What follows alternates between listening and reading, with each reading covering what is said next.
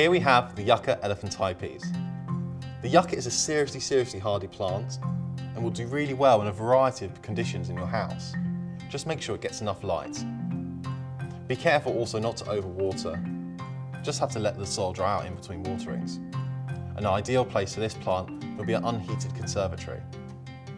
The yucca has lots of uses in its native Mexico, such as medicine or even soap from the ground roots. This is the yucca plant, a seriously easy plant to look after.